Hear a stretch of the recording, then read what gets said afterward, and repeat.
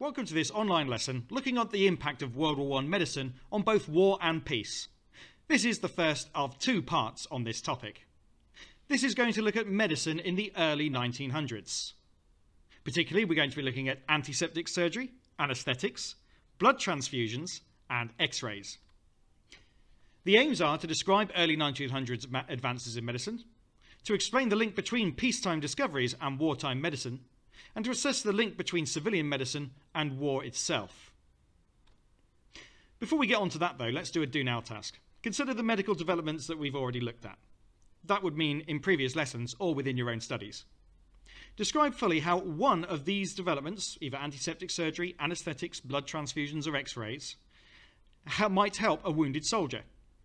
There's a real clue in the X-rays one, for example. Secondly, explain why two of these examples might help a wounded soldier. And then thirdly, explain which development would most likely have the biggest impact on World War I. Okay, pause the video now and remember the difference between describing how this would help a wounded soldier and explaining how they might help a wounded soldier. Press play when you're ready to continue.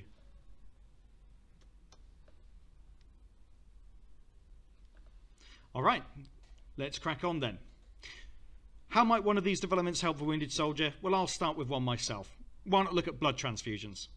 The sorts of wounds that soldiers are often getting often resulted in huge blood loss. Being able to top up someone's blood supplies with blood from elsewhere would be a great way of keeping them alive. What about explaining why two of these examples might help a wounded soldier? Well, just to save a bit of time, I'll do one. Let's look at the X-rays. That's a genuine World War I X-ray showing a German bullet lodged inside someone's bone. Now, without having the X-ray, you might have to go really digging around in there and following the trajectory of the bullet in order to find it and digging it out. This would cause much worse wounds and also would increase the amount of time it took for that patient to recover, whilst also increasing the risk of infection. X-rays allow doctors and surgeons to very easily find where the shrapnels and bullets would be and therefore help the patients. So which development would most likely have the biggest impact on World War I medicine? Well, that's likely to be up to you.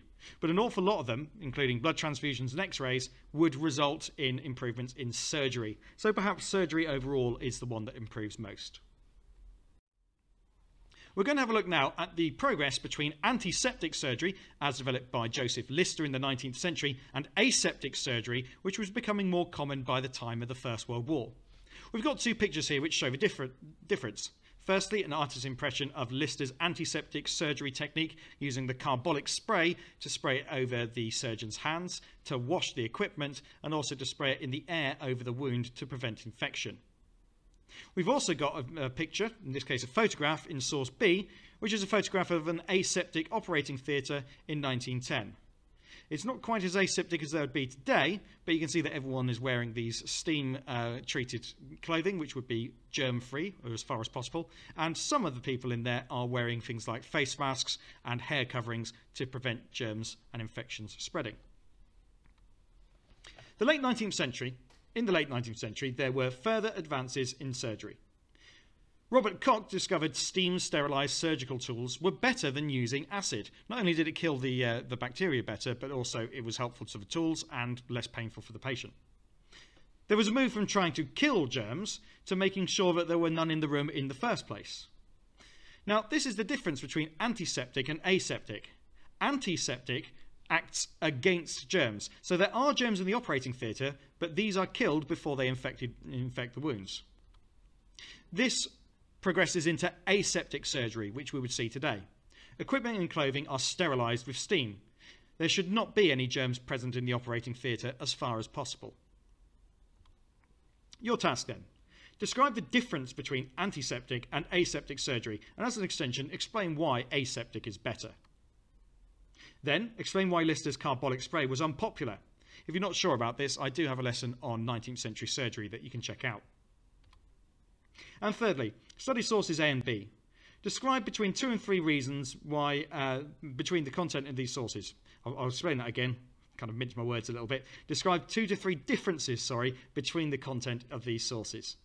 And then secondly, explain why the clothes and equipment are different in these sources as well. Pause the video here while you answer those tasks and press play when you're ready to continue. Well, let's see what you've come up with then. Hopefully we've got the difference between antiseptic surgery, where with antiseptic surgery, the germs are there, but they're killed, and with aseptic surgery, the idea is to prevent the germs being there in the first place. Lister's carbolic spray was unpopular because of the effect that it had on both patients and the surgeon. It was found that the carbolic spray harmed patients' recovery in terms of helping their wounds to heal because it would sting so much and because it would actually attack the flesh where it landed.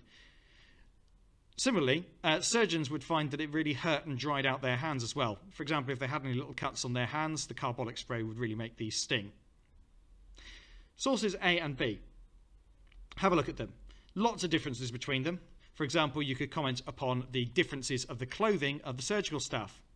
Pretty much regular everyday clothes for the period are being worn in source A, whereas specialist surgical smocks are being worn in source B. Also, we cannot see any evidence of the carbolic spray in source B because it's not being used by that point. You might notice as well that some of the staff in source B are women. This highlights the increasing importance of women in both hospitals and, of course, as you might have seen in previous lessons, in treating soldiers in the First World War. But this is actually a peacetime hospital, so it shows that this was pretty much regular standard practice by this point. Don't forget the importance of Florence Nightingale in improving this. So why are the clothes and equipment different in these sources? Well, remember, in source A, this is antiseptic surgery. If there are germs all over the surgeon's hands and all over their clothes, that doesn't matter so much with this technique because they're going to be killed by the carbolic spray. In source B, on the other hand, that would be unacceptable. You can see that many of the staff are wearing gloves, they've got masks on, they've got hairnets and hats on, which are all helping to prevent the germs coming into contact with the patient at all, rather than just having to kill them. And kill the germs, rather than the patient. That would hardly be the idea, would it? All right, let's move on. Let's consider the role of aseptic surgery in war. Another comparison between two sources here. At the top we can see source B again, which we've already mentioned. Then below that we can see a photograph of an operating theatre in a temporary hut at a casualty clearing station in around 1916. There are similarities and differences again.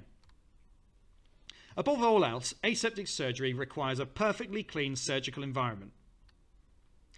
Here are your tasks. 4A. What about the battlefields of the Western Front would make keeping things clean so difficult? As a challenge, refer to a specific real battle in your explanation and the circumstances surrounding it. Secondly, what about World War I wounds made it so difficult to avoid infection despite aseptic surgery? And then as a challenge, you can be more specific. Refer to a specific weapon or type of wound in your answer. Pause the video now while you attempt those questions. Off you go.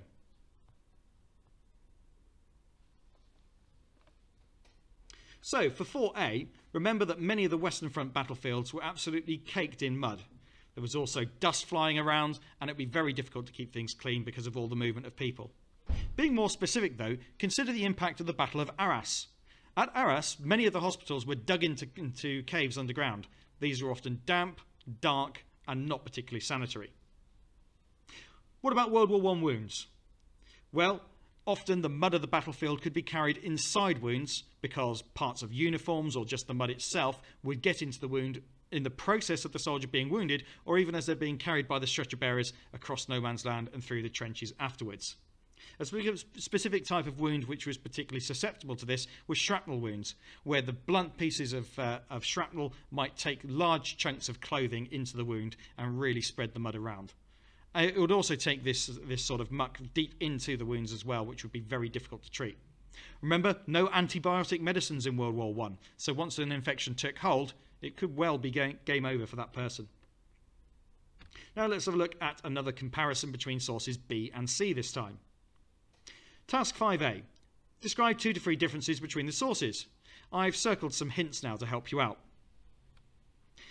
Explain 2 to 3 examples of how the surgery in source C may be less safe than the surgery in source B. And then explain why why 2 of the differences in source C are actually compromises. In other words, it's where they're making the best of a bad situation. Why it might not be possible to make the surgery any better than it is in source C. Take a few minutes to complete those questions and press play when you're ready to continue.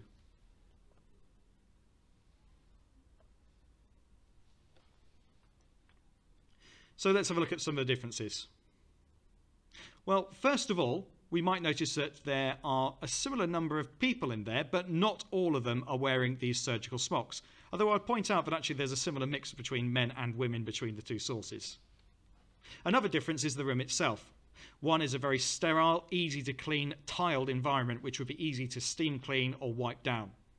In source C though, this is a temporary hut. It looks like it's made out of wood with open windows, etc. around. And then what about a third example? Well, it looks a lot more cramped in source C as well. These people are crowded around that particular operating patient, and that possibly would be worse for infection control too. So, 2 to 3 examples of how the surgery in source C may be less safe than source B. I've already mentioned the overcrowding. This would make it more likely that infections could spread from the people into the patient. We've already mentioned the clothing. It means that not everyone in this room is wearing the sterile equipment. Notice too that none of the staff in source C are wearing face masks to help prevent infections, although some of them are at least wearing these headdresses. So what differences might be compromises here? Well, for one thing, the crowded space is likely because of simply a lack of space and having to do an awful lot of these operations within temporary buildings that might not even be specially adapted or even purpose-built for this particular purpose as an operating theatre. Also think about how quickly they would possibly have to work. They would have to get through an awful lot of patients in a major offensive, and so therefore they would cram people in as quickly as they could. Any other examples? Well, it might be the elements of the fact that some of these people are military personnel rather than simply medical personnel, accounting for some of the military uniforms there. Ultimately, though, they're making the best with a bad situation. It's not a bad compromise there. The tools would still be clean. There would still be lots of infection control. So, for example, you can still see the use of these surgical smocks for the people nearest to the patient, and also the use of gloves, etc. So it's not that the surgery in source C under the circumstances is particularly bad, it's just not under ideal circumstances given the technology and the knowledge that existed at the time. A B. Blood groups and blood transfusion. A-O-A-B might sound a bit like A-O-A-B, but actually these are the main blood groups. Maybe this silly phrase will help you to remember it. Blood transfusion had been attempted in the past and worked between humans. Well, it sometimes worked anyway. People had even tried transfusions with animals, but these had always failed. Check out this illustration from the late 17th century. Doctors did not know why blood transfusions sometimes worked between humans, sometimes didn't, but always failed between animals. Ultimately, they didn't realise that there was a difference between blood in people, blood in animals, and actually different blood between different people. The problems of blood transfusion are threefold. Firstly, rejection. For some reason, some blood transfusions worked, other patients suffered a terrible reaction. Storage. Blood couldn't be kept. In bottles, it would clot into an unusable goo. And also, the donor and patient need to be in the same room. To prevent clotting, both donor and patient needed to be side by side, and it needed to happen all at once. That's what we can see in this picture here, a photograph of an early blood transfusion between one person and another. So you can see that the person on the left with the rather grand looking moustache has got a needle in their arm with the blood coming out. And then we have the doctor or surgeon administering that transfusion to the patient who's lying down. So quickly note down some of the problems, and as an extension explain which problem do you think was most important to overcome if blood transfusions were ever going to work. Pause the video now. So hopefully we've noted down the problems of rejection, storage, and the fact that the donor and patient needed to be in the same room at the same time. I think it's quite clear, though, that the most important of these problems to overcome, even though they are all important to an extent, is rejection. There's no point being able to store blood or solving the problem of the patients needing to be side by side if these transfusions are still going to be failing because you didn't understand the problem of rejection. We're now going to have a look through how each of these three problems was solved one at a time. We're going to start by transforming transfusion. You will shortly see information about blood transfusion and how the problems of rejection, storage, and having to have the patient and donor together were solved. You will need to include problem 1, the solution to it, problem 2, the solution to that, and problem 3, the solution to that. You might want to produce a mind map like this. Or, if you prefer to lay out your notes in another way, do so now. But you need to make sure that you've got problem 1, rejection and its solution, problem 2, storage and its solution, and problem 3, patient and donor together, and the solution to that. Pause the video here while you prepare your notes. So, for each of these different sections, you're going to need to include at least between 1 and 2 facts for each section, ideally. Then fully explain how each problem was overcome. And lastly, explain A, which problem was the hardest to solve, and B, which was the most important to solve. You'll get reminders of these tasks as we go through, but you might want to pause the video here and make a brief note of them next to your notes. Right, let's move on to problem 1, rejection. The human body contains about 5 litres of blood. Don't ask me how I know that. Lose too much and the body goes into shock and people die. This was a common side effect of complex surgery. Not to mention World War I wounds, but we'll come on to that in a moment. It was found that not all blood was compatible. This led to the rejection of donated blood. The solution was found in 1901. Austrian doctor Karl Landsteiner discovered the existence of 3 blood groups, A, B and O. The following year, a 4th group was discovered, AB. Following this, in 1907, Reuben Ottenberg, an American doctor, was the first person to match a donor and a recipient's blood type before a transfusion, therefore making it successful. He also identified that group O was universal and it could be used with any blood group. Okay, let's complete our first section on either our mind map or our structured notes. A reminder again, include at least 1 to 2 facts with each section, more if you can manage it. Fully explain how each problem was overcome, and then explain which problem was hardest to solve and which was most important to solve. Bear in mind with part 3, you won't really be able to do that until you've seen all 3 problems solved. So pause the video here, make your notes and your explanations about problem 1, rejection.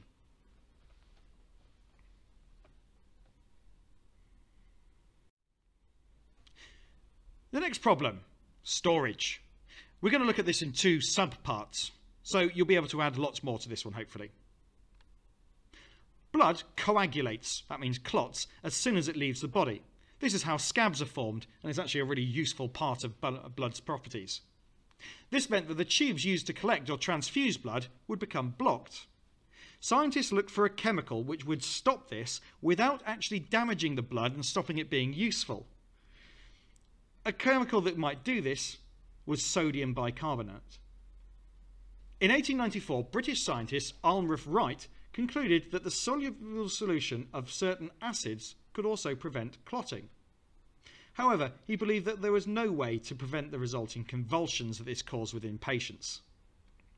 There was also the danger of infection, but aseptic surgery methods helped with that. Okay, so let's start beginning to make our notes. What are the problems here and how are they beginning to solve them? You might, for example, want to mention the acids and sodium bicarbonate, but also the problems with these. So when it comes on to explaining which is the hardest problem to solve, that might be quite useful information. Pause the video while you complete the first section on storage.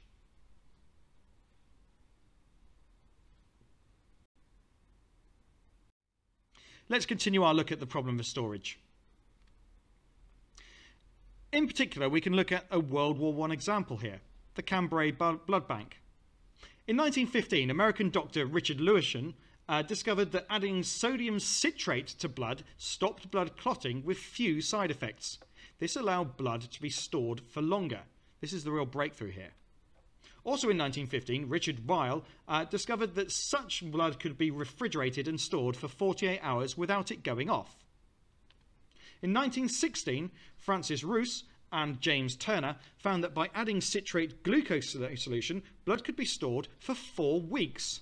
So very quickly here, you can see that between 1915 and 1916, they've not only found a way of stopping the blood coagulating, but they've found ways of preserving it in a useful state for much longer. I wonder what brought about this change.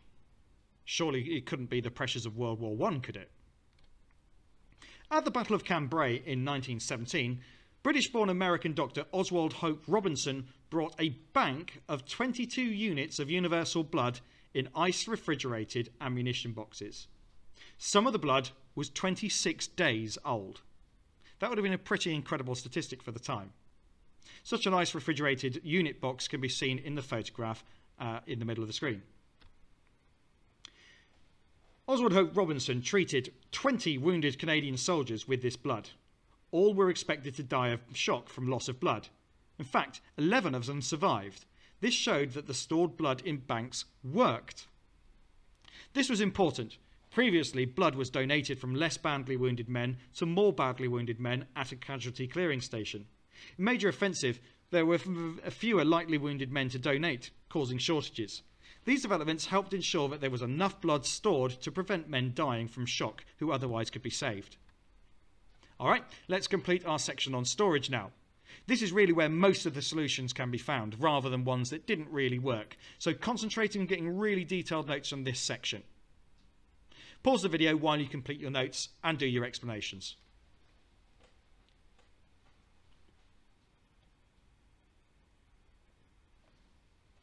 Done? Okay, we'll move on to problem 3. Patient and donor together. Use of blood transfusion in World War I was pioneered by Canadian doctor Lawrence Bruce Robinson at Boulogne Base Hospital. He used an indirect method where blood was syringed from the donor and then put into the patient. When the blood was accepted, it reduced the risk of death from shock, which was common even with some minor wounds. From 1917, transfusions became a standard treatment for shock at casualty clearing stations. Later, British doctor of the Royal Army Medical Corps, Lieutenant Geoffrey Keynes, developed a portable transfusion kit which regulated the flow of blood to prevent clotting. It couldn't use stored blood, however, as it could not be kept fresh. Keynes recounted this saving countless lives in casualty clearing stations. There's a picture of him there. Okay, let's complete your third section. Include at least 1 to 2 facts with it. Explain how this overcomes the problem. And now you should be able to make your mind up as to which problem was the hardest to solve and which was the most important to solve. Pause the video here while you complete your work, including this time part 3.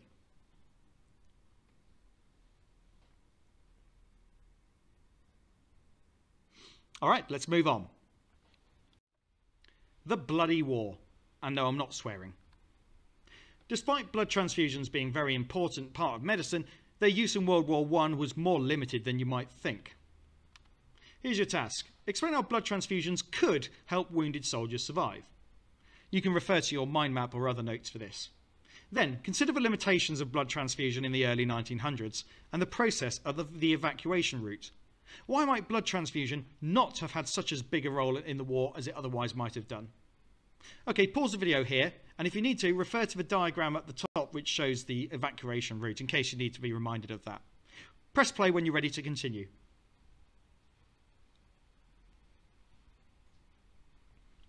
It's really important to recognise that blood transfusions could help wounded soldiers survive. One of the most common ways that soldiers died was through shock from blood loss. By topping up the blood supplies within a soldier, they were less likely to go into shock and therefore more likely to survive. So what about the limitations of transfusion in the early 1900s? Why would this process of the evacuation route make it difficult? Well, consider the process. The stretcher bearers obviously wouldn't be able to transfuse blood, and if a patient was bleeding heavily, they would likely bleed out before they got to anywhere where they could be given a transfusion.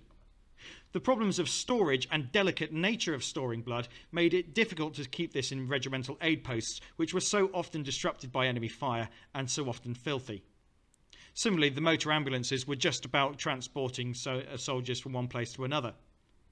But at the casualty clearing stations, the transfusions have got their first really good chance of being successful, and that's why the casualty clearing stations from 1917 used it as a standard treatment for shock. But look at that, they had to get through 3 stages of the evacuation route before they could even consider giving them blood transfusions.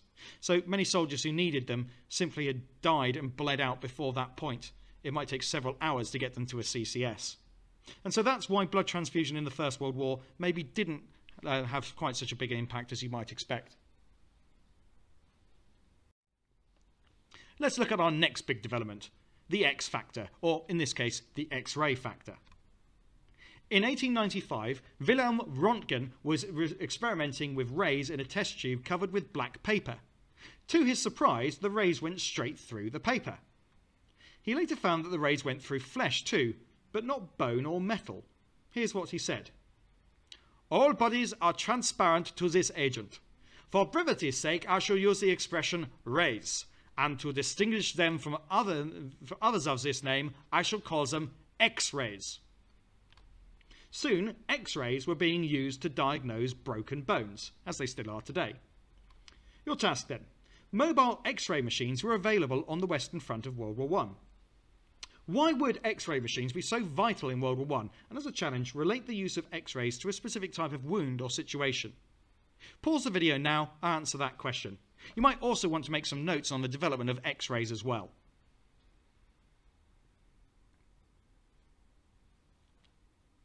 So hopefully you've made some notes on X-rays, but why would X-ray machines be so vital in World War I? Well, consider a situation where a piece of shrapnel has got lodged somewhere in a soldier. It might have ripped a jagged hole, and you can't find exactly where it's ended being lodged.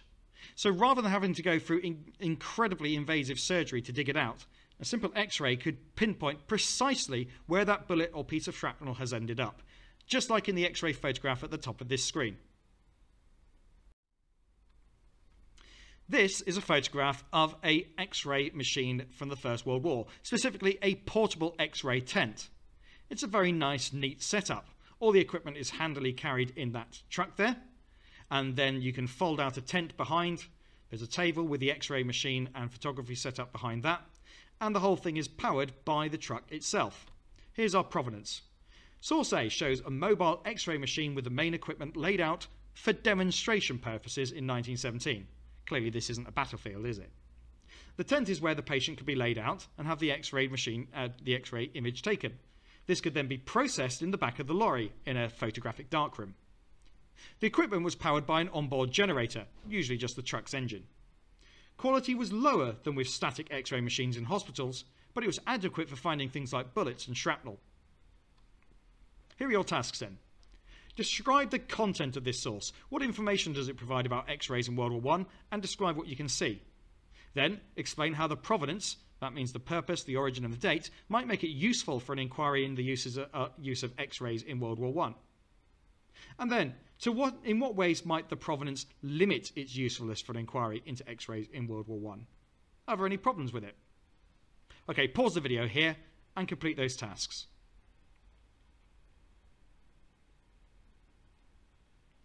Hopefully you've been able to describe the source in some detail, including the truck, the use of the darkroom based aboard the lorry, the tent where the person could have the X-ray taken, and so forth. So how does the purpose, origin and date actually make this useful to us? Well, this is a real photograph from the First World War showing the real equipment that was used for this purpose.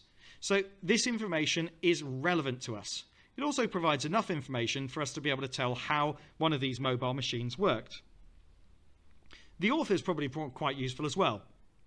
As this has been produced as a demonstration, it's likely that it's been produced either by the Royal Army Medical Corps or by the manufacturers of this equipment. However, there are limitations to this as well, and again, it relates to that idea that this is for demonstration purposes. Can this really reflect the use of X-rays in action? This more shows an ideal circumstance of how it would be laid out, so that it's easy to understand and so that it looks absolutely ideal. The trouble is, in wartime, things and circumstances are very rarely ideal. So it's likely that this is the ideal way that it would be used, but in wartime, in active service, it would not be used in quite such a neat way. But there are still some remaining problems. Despite its usefulness, X-ray technology was far from perfected. Here's our first problem. X-rays only detected hard objects like bullets and shrapnel, not items like wood, splinters and bits of dirty cloth that might cause infection. Remember the problem of bullets and shrapnel taking bits of uniforms and mud inside the wounds. However, doctors tried to get around this limitation by carefully searching for such fragments while operating, and at least an X-ray might help narrow down the area that you'd need to search. Another problem was that X-ray images took several minutes to take. This was difficult if a man was writhing in agony. If he was moving around, then the images would be blurred. However, soldiers could be sedated where such medicines were available, perhaps with an anaesthetic. Another problem was that X-ray tubes heated up and needed to be left for about an hour to cool down. During major offences, this made it difficult to keep up with demand. However, increasing numbers of machines meant that 3 could be used in rotation to allow cooling. From 1917, the USA entered the war. They brought improved tubes to France developed by William Coolidge, which didn't heat up quite so much. So there are problems, but they found ways around them. Ingenious. Your tasks then. Summarise the main problems with the X-ray machines in World War I in a paragraph or two. Then, how far was each problem solved? Was it solved entirely or only to an extent? Take each solution in turn and explain to what extent it solved the problem that it's associated with. So, for example, how much did doctors trying to find the fragments in the wounds solve the problem of X-rays not picking up on things like wood and bits of dirty cloth within the wounds? Alright, pause the video here and then press play when you're ready to continue.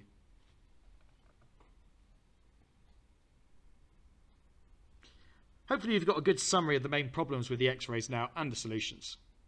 So each problem was solved, but only to an extent. For example, the problem of only finding the bones and the bits of shrapnel, as opposed to finding things like wood and mud and bits of dirty cloth, was only really solved to a limited extent. This invasive searching for such fragments was necessary, but couldn't itself increase the risk of infection and certainly made the operations more severe. However, the writhing around of men who were in agony was really well solved if a sedative could be administered. The fact that painkillers were often a standard part of the procedure for treating men in such agony only helps this, but it is reliant, of course, on supplies of it being available. And what about the cooling problem? Well, this is solved, but only to an extent. You wouldn't always be able to have 3 machines in operation at the same time. Obviously, this might be down to the fact that you simply didn't have the machines with you, or it might be down to the fact that a major offensive might result in even more casualties than you could really cope with. It's good that the USA was able to bring supplies along with them after 1917, but this is only really late in the war, and of course, they wouldn't have been able to bring them over and share them with all countries. So, we can only really say that the problem of the X-ray tubes themselves heating up is only solved to a small extent. It's time to check your knowledge. This last task also includes some revision, so do try and contain your excitement. Try to answer the following questions from memory, both from this lesson and from previous ones. You should only need a word or two for most of the questions, so don't spend too long on it. Pause the video now and press play when you're ready to see the answers.